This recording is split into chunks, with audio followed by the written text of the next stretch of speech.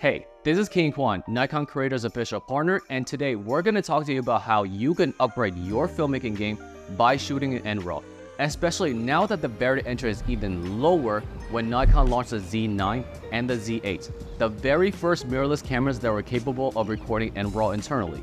But before we do, let's talk about RAW, and depending on who you are, it means completely different things to different people. So for example, if you're a photographer, you're probably already familiar with RAW still images because almost every single digital camera can shoot their own version of RAW. And a lot of us were drilled from the start in our beginnings of our careers to always shoot in RAW over JPEGs. So for most applications, it just means that the image sensor is collecting more data from the scene for you to work with. So RAW video is actually super simple.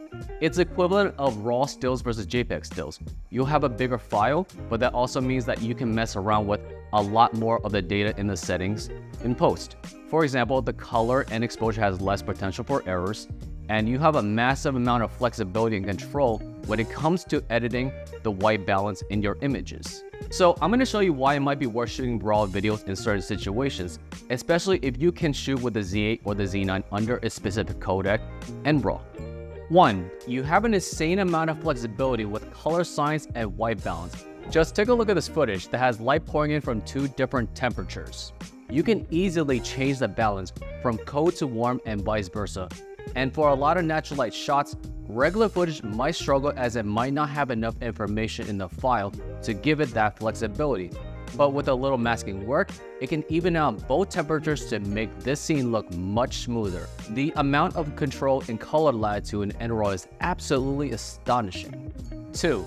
You can recover footage that was improperly exposed. Because RAW has so many stops of exposure that you can control, it gives you much more assurance on the footage that you shot. Whether you're out in the field, you don't always have the time to constantly adjust your exposures, and the reality is that the footage you shot won't always be perfect.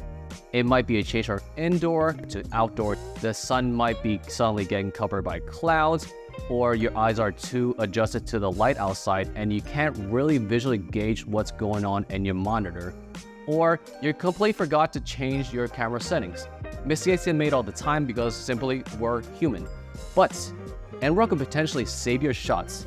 And creatively, this is assurance, especially if this shot was a key component that you really needed to properly tell your story in your footage.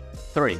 It's much more affordable, and as I mentioned earlier, the barrier to entry is even lower when Nikon launched the Z9 and the Z8, the very first mirrorless cameras that were capable of recording in RAW internally.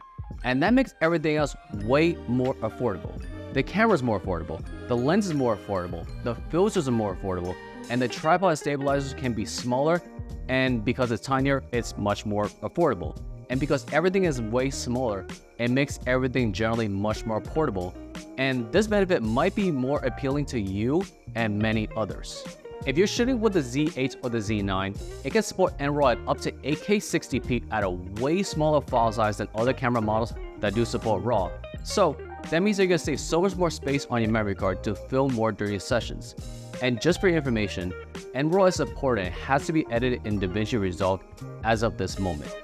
Anyways, I hope this really helps explain why RAW is such an amazing addition to the Nikon ecosystem, and if you need a tutorial on how to access RAW on your camera, I left it up here and in the description below.